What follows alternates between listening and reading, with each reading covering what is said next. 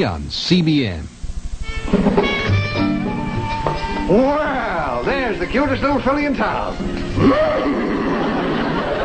Sweetie, this is just like going from a Mack truck to a Jaguar. That's a gift. Kelly, dear, I'm sorry we woke you. I didn't mean to. Why didn't you wake me sooner? Did I miss anything? Kelly, sweetie. Haven't seen you in ages. Say, that reminds me, we got some business to tend to. You remember that horse you picked for me? Won by 5 lengths, and I had 50 across on it. Here, buy yourself a mink jacket. Oh. Say, how'd you happen to pick Fargo Bill? Well, you said he never won a race, and I felt sorry for him. Bentley, baby, how would it be if Kelly left school and went to the track with me every day? Sure, just give this kid a racing form, tell her a sad story, and wherever the teardrop falls, that's the horse you play. Darling, it's getting kind of late. Don't you think you should go back to bed? Sweetie, couldn't I stay up for a little while? Oh, come on, Bentley. Let the kid stay up. She can sleep in school tomorrow. Oh, Winnie, I saw a movie of yours on television last night. You're kidding. You mean they're showing silent pictures on TV? Rendezvous in Burma. You were so beautiful in that scene where you said goodbye to the Air Force Major. Go, go, my darling. Your squadron needs you. A woman is born to suffer and wait and hope. Go, Donald, go! You go right back to bed now. Beautiful. And then that other scene when you were talking to Harold. Harold, it's Bart I love. There can never be anything between us. And then Harold says, well, I reckon I kind of figured it was that way, but there'll never be another woman for me. No, just a horse. Now, come on, let's get on there. I'll bring you the racing form when I come in and say goodnight. Her room is a mess. She talks like I don't know what. Uncle Bentley, baby, Peter, sweetie, Jasper, doll. She never sleeps. She's being raised just like Topsy. She just grows. I'm sorry, what'd you want? Mr. Corey is here. Oh, send him in. Hi. Won't you come in, Mr. Corey? Well, Phil, come on in. How are you? And who is your charming companion? Bentley, I'd like you to meet my daughter, Julie. Dear, this is Mr. Gregg. So nice, Mr. Gregg. Father has spoken of you so often. Oh, well, as a client, I hope he spoke well. Julie's just in for the weekend from school. Daddy tells me you have a niece my age. I hope to meet her sometime. Well, I hope so, too, dear. I'd like you two to meet. Daddy, you probably want to talk to Mr. Gregg in private. Why don't I wait in the outer office? All right, dear, I won't be long. It's been a great pleasure meeting you, Mr. Gregg. The pleasure has been all mine, Julie. Bye. Bye.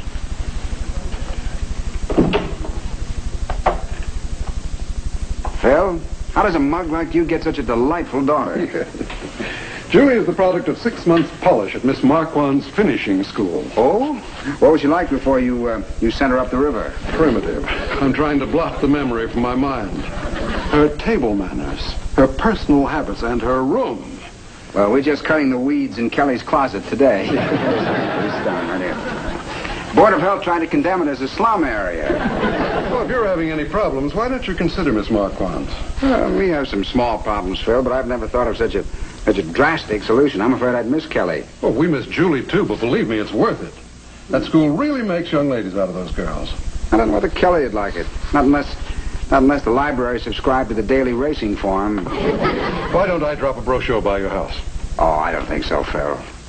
They have wonderful activities there. There's social dancing, there's horseback riding, skiing, fencing. No, I don't think so. I'd miss her too much.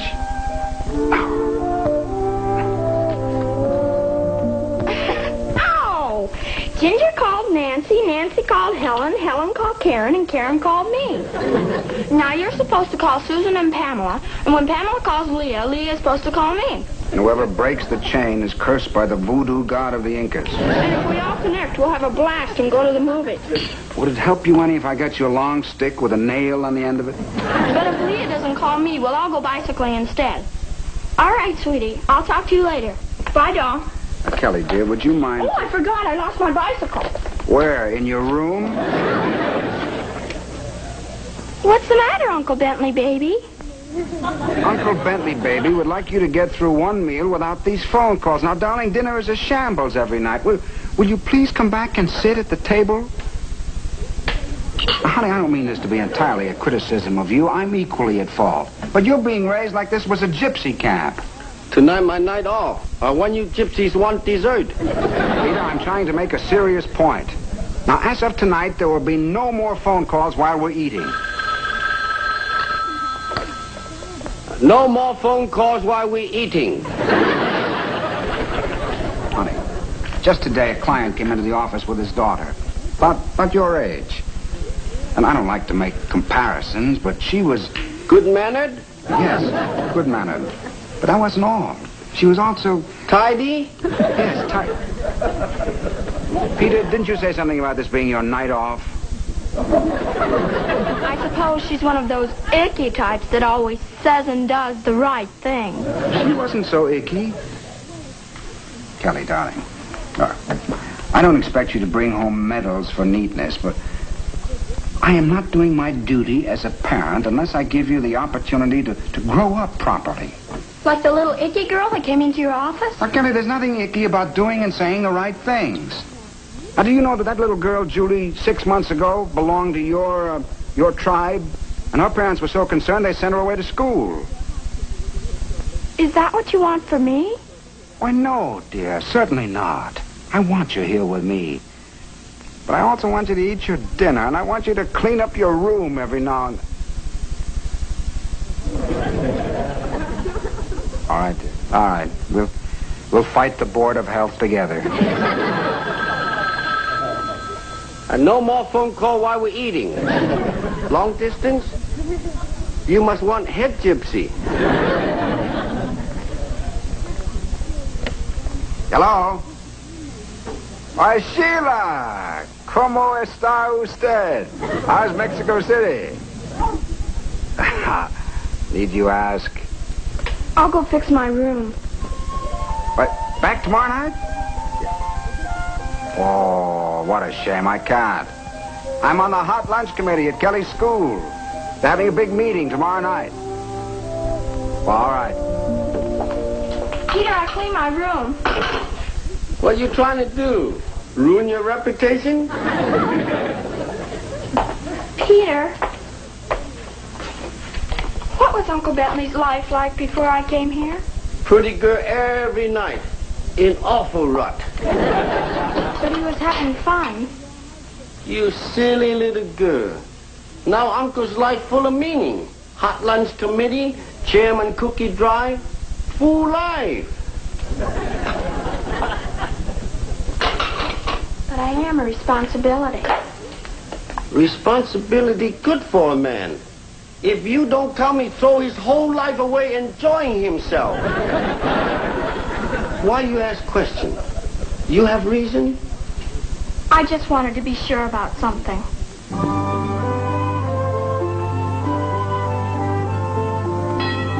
I'll get it. Oh, hello. Hello. I'm Phil Corey. I'm an old friend of your uncle's. You must be Kelly. Is your uncle in? No, he's not here right now, but he should be home soon. Wouldn't you like to wait? No, thank you, Kelly. I just wanted to drop off this brochure. Your uncle's a little bit hesitant, but believe me, you're going to love that school. Julie says she'd be glad to show you the ropes. Of course, she was a little bit homesick at first, but now she doesn't even want to come home weekends. They have all kinds of activities there. There's social dancing, horseback riding, skiing, field hockey, ballet.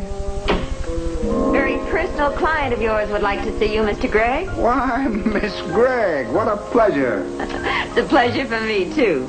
Say, we haven't had one of our sessions for a long time, Kelly. How about lunch next Saturday? I don't think I'll be able to.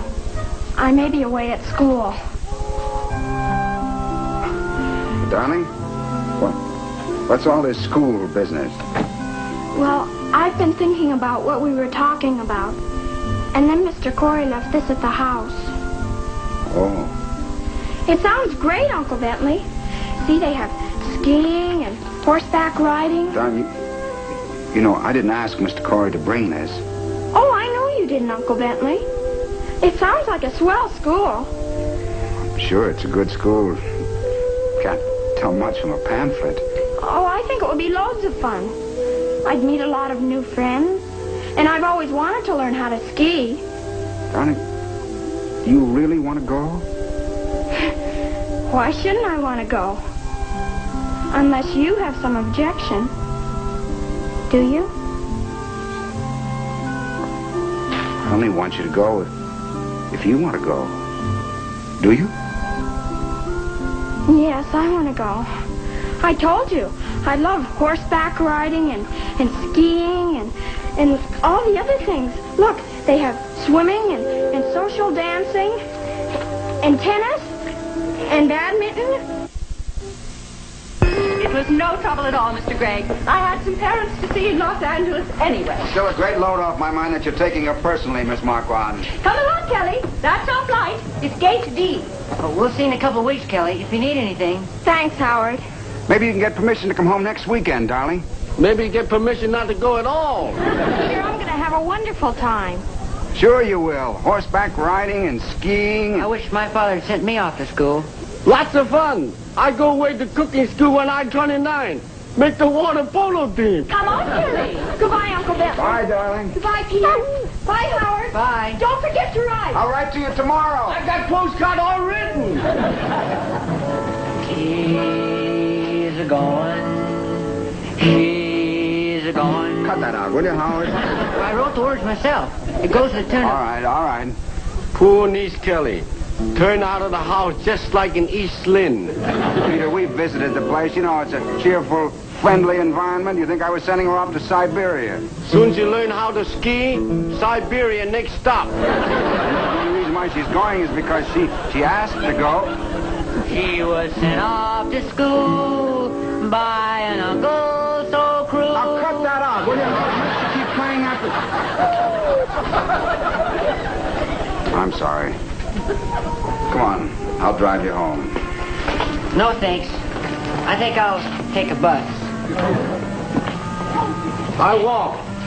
Fresh air good for me.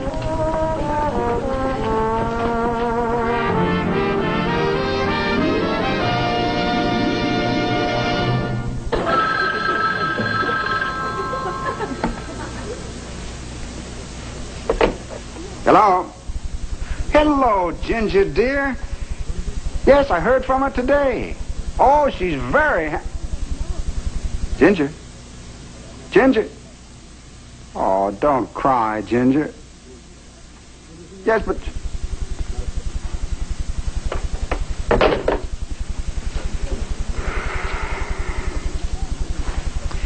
Peter, how about a game of chess, huh? Not me. Looked in niece Kelly's room. Very neat. Everything put away. Especially niece Kelly.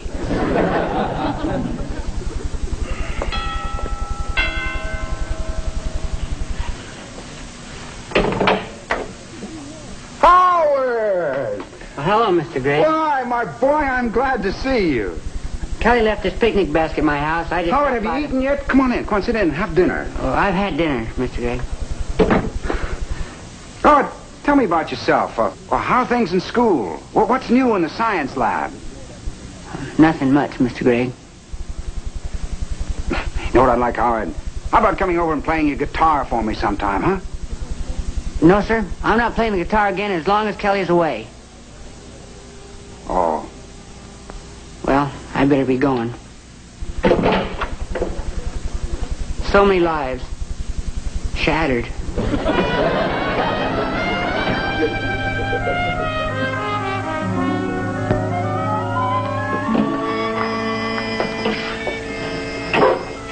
Eight o'clock.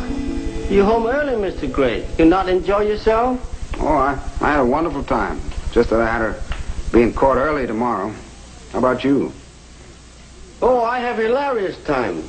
Breaking wine glasses in fireplace, flamenco dancing, million laughs. Hate every minute of it. Gee, this is ridiculous. She's only 250 miles away. Why don't we behave like mature, sensible adults? You behave like mature, sensible adult. I think I go to bed and cry my eyes out. You visited the school. What's wrong with it? Oh, grounds nice, lobby nice.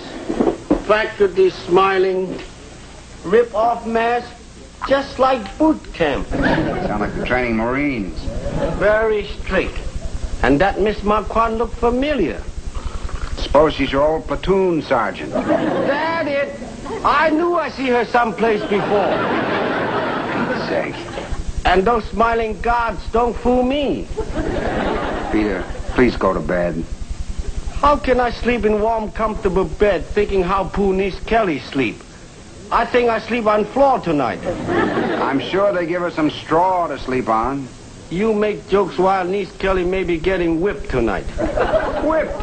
This is a fine school with a fine tradition. Sure, fine for parents to see. But what happened when they leave? Correct! March into dinner? Correct! March into your room? Correct! Up in the morning, 4 a.m.? Break rocks for new dormitory? Well, good night, Mr. Great.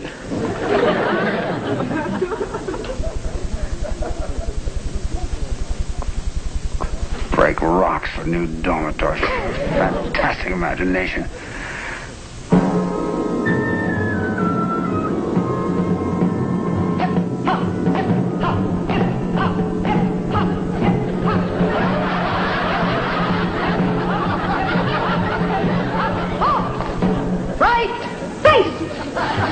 This cell is the most incorrigible one in the school. It is full of troublemakers. Corey, your letter home today was not cheerful enough. I wrote about the skiing and dancing. Next time, mention the horseback riding. Aren't you happy? Oh, yes, Miss Marquand. Gibbons, your parents sent you here to become a lady. And before you are released, we will make a lady out of you. That will be 2 more days without bread and water. Drag her to her cell, Corey. You have committed the cardinal sin, Greg. Homesickness. I couldn't help it. I miss Uncle Bentley and Peter. You are rotten to the core, Greg. We have ways of cheering up students. Not the dungeon, Miss Marquand! Not the dungeon!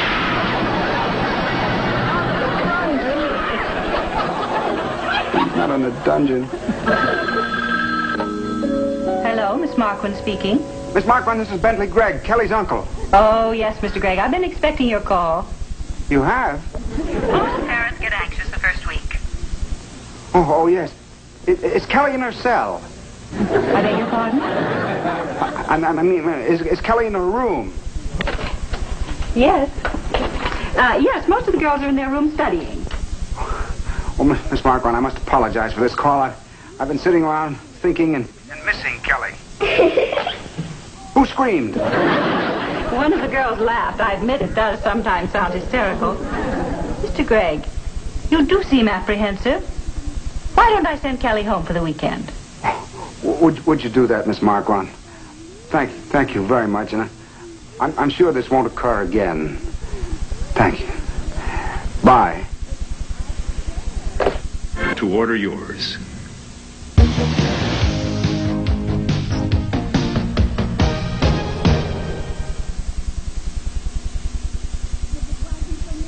When are you going to tell your Uncle Bentley about the school, Kelly? Oh, I like it all right. But Uncle Bentley wanted a lady, and boy, is he going to get one this weekend. There's my father, Kel. Kelly! Kelly! Oh, darling, how are you? Uncle Bentley, dear, how nice to see you again. Well, it's wonderful to see you, dear. Wonderful to have you back, dear. Thank you, Uncle Bentley. It's nice to be home. I better not mention to Miss Marquand that you come to the dinner table without a tie. Why, does she always wear one? Miss Marquand says the training we get at school can only be an adjunct to the training we get at home. Honey, when you get back, I wish you'd tell Miss Marquand. Do you think it's completely hygienic for Jasper to eat in the dining room with us? If he doesn't mind, why should we? Hello?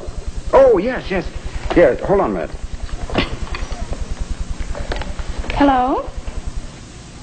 Ginger, how are you? How nice. I wonder if you'd mind calling back later. We're dining. Thank you. Kelly, Ginger missed you terribly. I wouldn't have minded a short conversation. Miss Marquand says any interruption at dinner interferes with digestion. Besides, I have a feeling I've outgrown Ginger. Outgrown, Ginger? In 5 days? Kelly, are you sure that you're happy? I mean, are you satisfied with the school? Well, it's obvious it has improved my manners. Isn't that what you wanted? Yes, but I just wanted to be sure that you were happy. I'm happy. I unhappy. Peter, where are you going? Nobody need me, I quit. Peter, we all need you. No, you away at school. Nothing for me to do around here. Yes, but you were with me 8 years before Kelly came. That's different. Then you gay young bachelor. Now you lonely, sad old man. I go to house with 5, 6 children. Noise, dirty rooms, laughter.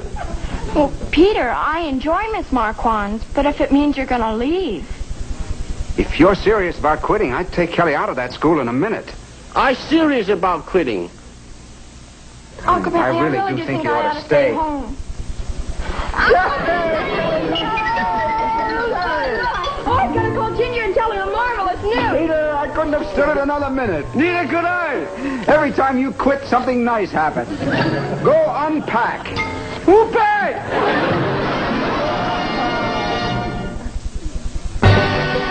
Coming up, Eddie Albert and David Gabor in Green Acres. And tonight at 11 Eastern, Dan O'Hurley guest stars on Remington Steele. Only here on CBN.